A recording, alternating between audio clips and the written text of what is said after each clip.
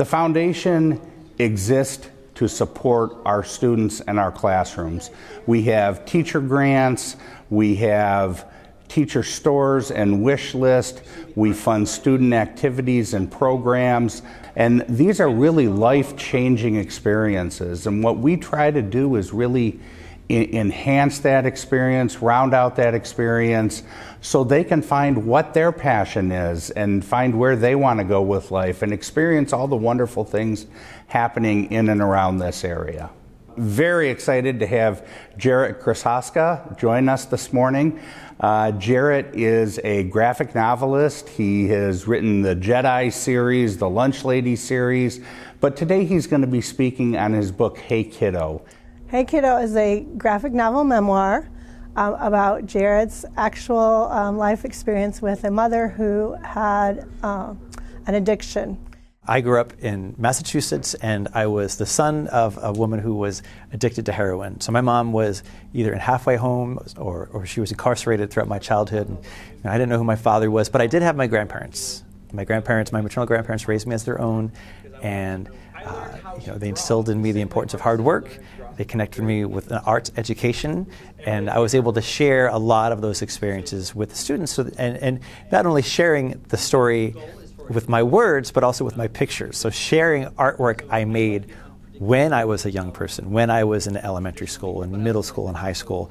I wrote this book in 3rd grade for this class project, and I just fell in love with bringing words and pictures together. And how words can tell one aspect of the story, and then you can use your illustrations to tell another aspect of the story. Everything we do, we want to have a component for the folks at our breakfast, but more importantly, we want to have something for our students. We know a lot of students who have these issues in their families, even extended families, and so we wanted to make sure that we invite authors and illustrators to our school that matter to kids, that have the same experiences as kids, and want to help them through reading, through literature. From the time that I started thinking about writing Hey Kiddo to the time it published, 18 years had passed. When my mother died of a heroin overdose, I was confronted with the uglier realities of her addiction, which elicited more sympathy and empathy for what she dealt with. And all of that sympathy and empathy I was able to apply to the mother character in Hey Kiddo, which hopefully readers can also take away and give people empathy in real life who are dealing with addictions. That it's not a moral failing, it's a physiological issue. I would meet so many young people who dealt with the same thing, right? Like dealt with maybe a parent who was incarcerated, maybe a parent who was dealing with addictions, maybe a parent who was in recovery, maybe a parent who had died of an overdose. And it made me realize how not alone I was in that, right? And I thought, I really need to write my story down. Students connect to Jarrett.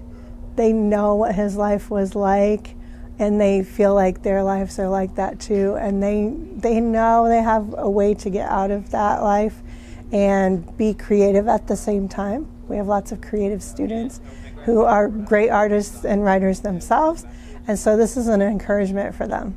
Hey Kiddo, I wanted to be very vulnerable and very honest, and that includes the fact that my grandparents smoked 2 packs a day each.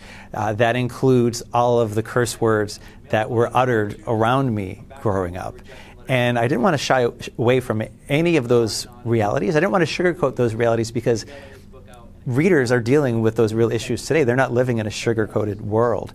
That's why it's so important that we as a community, the foundation, all of our donors, the businesses in this community, and especially our teachers, can wrap our arms around the students of South Bend Community Schools, provide them the support they need, provide them the resources they need, and help them to find their passion, just like Jarrett did.